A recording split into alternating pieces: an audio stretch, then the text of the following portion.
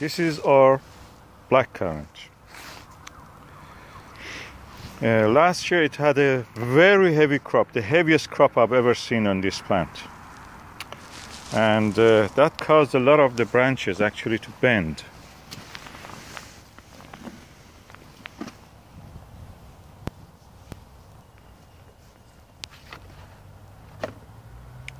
So what I have to do now, either to cut some of the old branches and let the plant with the new wood grow stronger and upright, or put a wire all around it, a wire or a rope. Wire is better, just to give it a support so it can rise. Probably I will go for a combination of both. Well, as you see, the plant is very laid down now.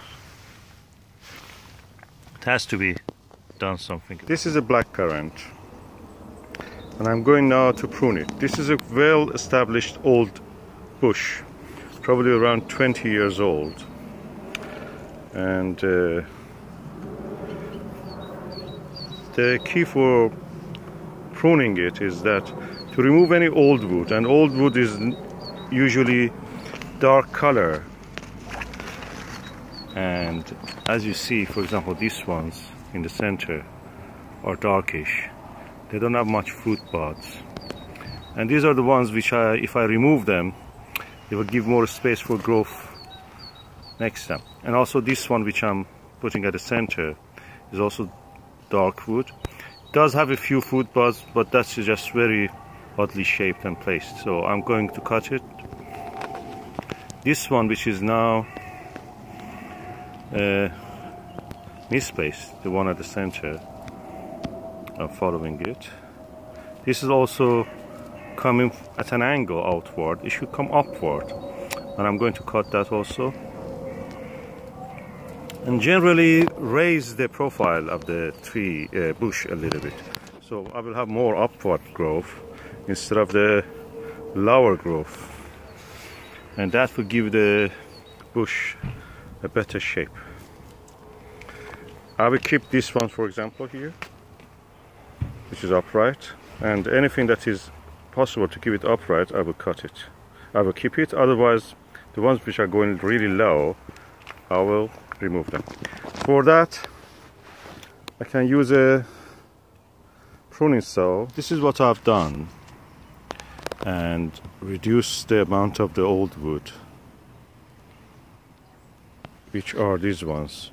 I may lose some fruit because of that, because the tip of them has fruit buds, but that's for the future growth of the tree.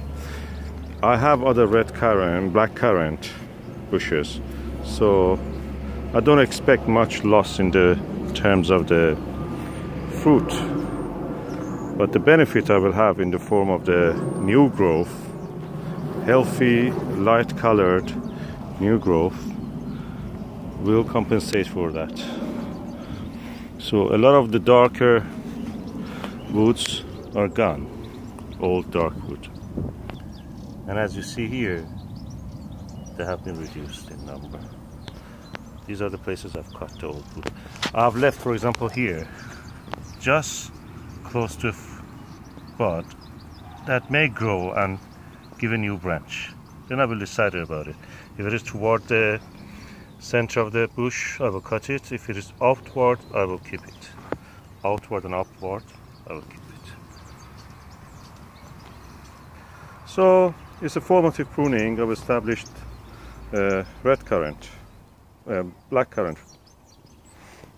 bush.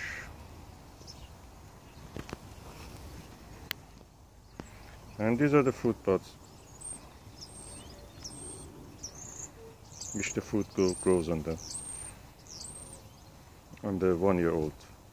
This is the pile of the old wood and the clippings from the pruning that from 2 fruit bushes, red currant and black currant, are produced. I'm going to practice on them some things like doing grafting. I take a few of the branches to home just to practice. It seems chickens love this now. It's airy, I can walk around this. My apple tree is now free from being touched.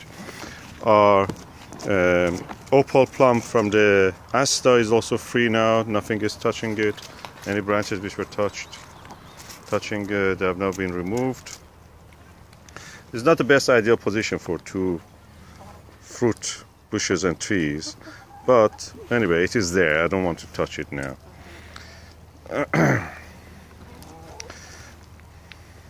And that's it. Chickens also now have access, air and light can come and touch the branches. And you see, this fruit bush, red currant, has very strong root systems. On that side also. I have to put some compost under it actually. It helps the new growth of the shoots. Probably I will do that. Look, this is the final shape of the fruit bushes. This is the red currant, as you see, is open, is airy. I can move around it. And this is the black currant. Quite a smaller in size, almost half of that. They're the same age. And airier, better to walk around, harvest, and younger looking. So practically rejuvenated fruit bushes of blackcurrant, red currant.